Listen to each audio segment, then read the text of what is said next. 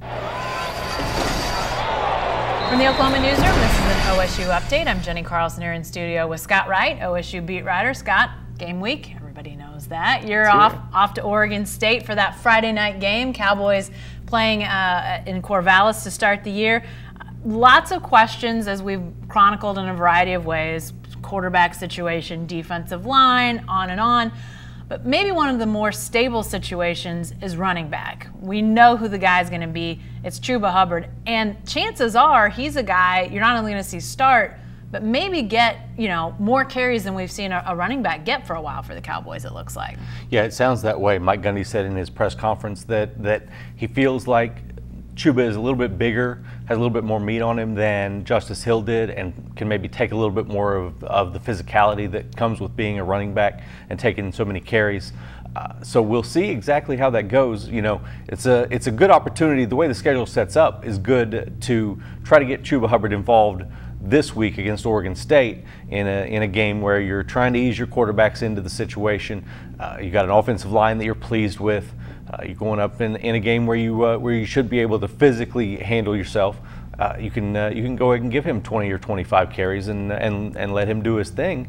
Whereas then you've got a couple of weeks with McNeese State and Tulsa that maybe you can back off a little bit, get LD Brown more involved, maybe Jamil Jeter, do some different things there, and kind of rest him up for a couple of weeks before you hit Texas. So it's a good opportunity this week to really unleash Chuba. It seems like, you mentioned those names, it seems like they have a good number of guys that could conceivably get, while LD Brown might be more of a 12, 15 carry in a, backup role situation potentially. You've got a number of guys that could see 4, 6 carries. Wouldn't be a surprise. Is that part of the calculus too when it comes to Chuba Hubbard and how he could be used this year? Yeah, it absolutely is. Not only that, and the different things that they can do with two backs in the field.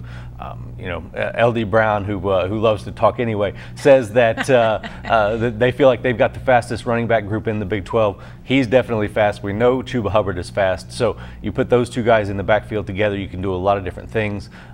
Jamil Jeter might have the best hands of anybody in the group, even though he's a bigger guy at about 6'1" and 215, so he can do a lot of things, give you some variety and some versatility out of that role. So there are a lot of different things they can do as they mix and match these guys.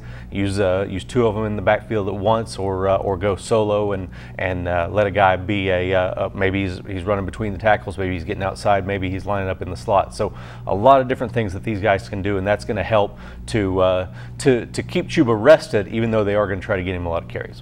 One last thing about Chuba, he's a guy that we saw the versatility he has last year, not just a hand it off to him guy. He can catch it a little bit too.